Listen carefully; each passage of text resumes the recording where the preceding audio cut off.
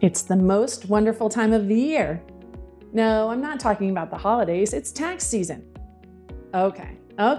Maybe taxes aren't your favorite, but I have some information that might help. If you're getting ready to file your taxes and realizing you have some capital gains, you could be facing some sticker shock in what that will cost you when Uncle Sam takes his cut. Or maybe you've realized that you have concentration risk because you're overweighted in certain types of stocks like the tech sector. Last year is over, so you can't change it, but you can start planning now to avoid more of the same for this year. Talk to your tax and investment team about reducing your concentration risk and reducing your capital gains tax by donating appreciated securities directly from your portfolio right into the hands of a 501c3 charity of your choice. You can improve that all-important diversification and help out a good cause at the same time. Here's how it works. Let's say you invested in a hypothetical tech company we'll call Orange. It was a good pick and the shares went up. Great.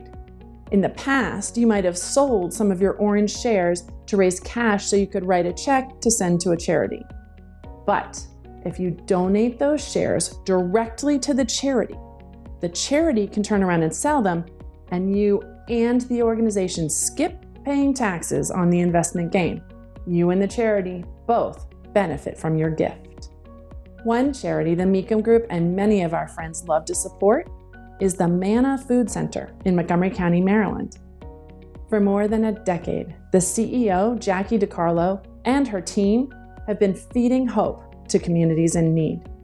And some of their support has come from people donating appreciated securities.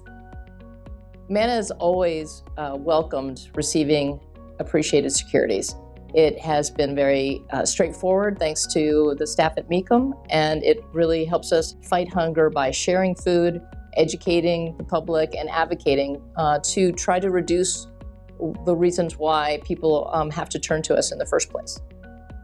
Last year, we had 17 donors who contributed appreciated securities. We would love to double that in this calendar year and have more people involved directly in our fight to end hunger.